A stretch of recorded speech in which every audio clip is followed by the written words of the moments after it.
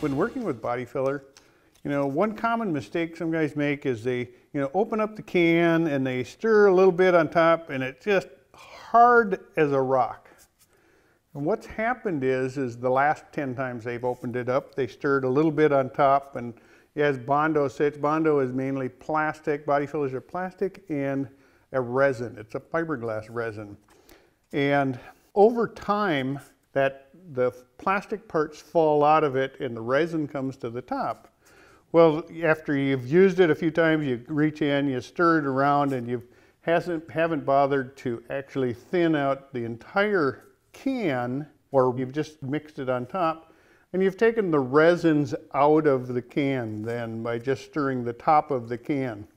What you end up with is a hard brick, and the way to get around that is just to take some fiberglass resin, pour that into your body filler,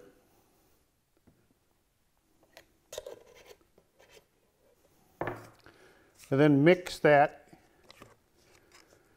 and you'll find that loosens up the body filler, and the resins in there are the same for fiberglass as they are for most body fillers. So it becomes sort of a natural thing to thin it with.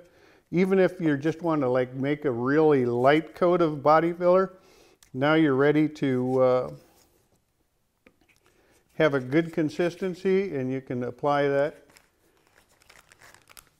and be ready to get some filling done.